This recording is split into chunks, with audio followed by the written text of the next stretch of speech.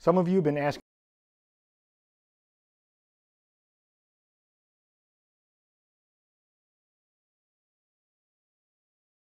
Welcome back to the channel, everyone. As I mentioned in the intro, today we're starting a new series on small concealed carry handguns.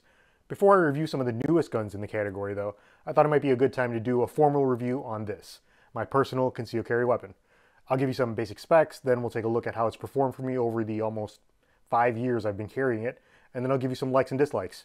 Now, before we get started, I just wanted to mention that there will be a link in the description to the blog post where I keep links to everything I talk about in my videos. So if you're interested in anything I talk about today, you can find more info there.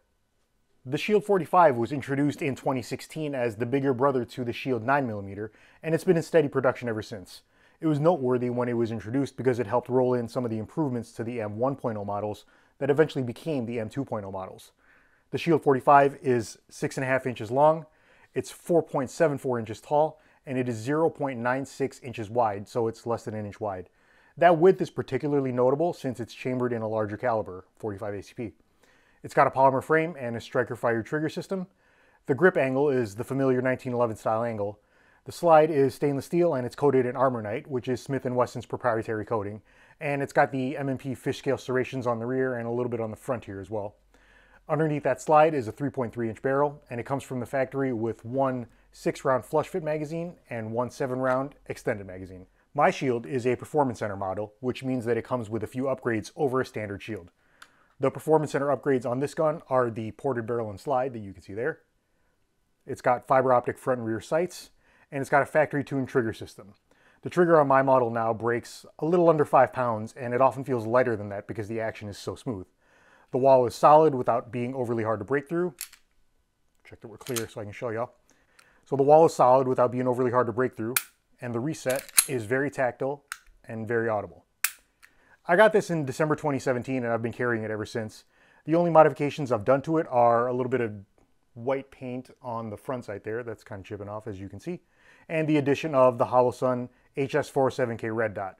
Now, this model didn't come optic ready, so I had to get the slide machined with an Optica to mount it. I sent it out to Doug at DP Custom Works to have that done, and now the optic mounts very securely to the slide. I also, you noticed, have a Hive +1 base plate on the factory 7-round magazine for a total of 8 rounds. Otherwise, this thing is completely stock with about 2,600 rounds through it at the time that I am filming this video. Now, reliability is one of the things that I bought the Shield for. Smith & Wesson is an old company with a history of good products. As I mentioned, to date, this Shield has about 2,600 rounds through it. Most of that is 230 grain full metal jacket ammo, both commercial and hand loads that I use for range practice, and a good number of 185 grain Barnes Tech XPD hollow points as well, which is my preferred carry ammo. Now, to give you some background, since this is my carry weapon, it's with me all the time.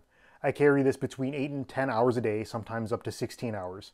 I do stuff around the house with it on, I work on the car with it on, sometimes I fall asleep with it on.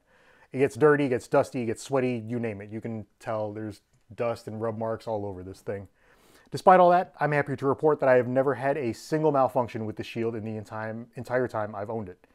That means no failures to feed, no failures to eject, no failures to ignite, no failures with inserting or dropping magazines, no failures with the slide locking back, none of that. It runs clean, it runs dirty, whether it's hot out or cold out, with any kind of ammo in the mag. It's 100% reliable all the time in every way, and I absolutely love it for that. Now, as far as accuracy goes, I can say that this thing is as accurate as you would want a concealed carry weapon to be. It shoots very accurately out to 25 yards, which is the maximum of my local range. It can be a bit of a handful, especially with those 185 grain hollow point carry loads. But again, that can be mitigated with proper technique. The awesome grip texture helps out with that, and the porting on the barrel and slide also help out with that. Now, really quick, I'll do a couple of things I like about the Shield. I won't go into too much detail since I already did a whole video on this, which I will link in the description. But the things I like most about the Shield 45 are the grip texture and the small overall size. The grip texture is typical M2.0 aggressive, which is exactly how I like it. It really digs into your hand and gives good purchase all the way around the grip. Some would say it's a little too aggressive for them or that it rubs them when they're carrying it, but I've not found either of those to be true in my experience. Now again, this is my personal preference. I love aggressive grips. This is perfect for me. So your results may vary, and that's totally fine. The small size is the second thing I love about this thing. It's small and thin, and sometimes it makes me forget I'm carrying it. But it's got a full enough grip, both in the length and in like the distance around, that I can get a comfortable full grip on it, even with the flush fit magazine. And that was one reason why I chose this 45 over the 9, since the 9 the grip is just a little bit shorter and I can't really get my pinky solidly on it. Now, since I talked about some things that I do like, it's only fair that I talk about some things that I don't like, because no gun is perfect, right? First off, for me here, that I don't like is the lack of aftermarket support for the Shield 45, both compared to the 9mm Shield and just in general. It's harder to find things like magazines and holsters for this model, lights, because it's just not as popular or as common as the 9, and that's something that I've just learned to live with.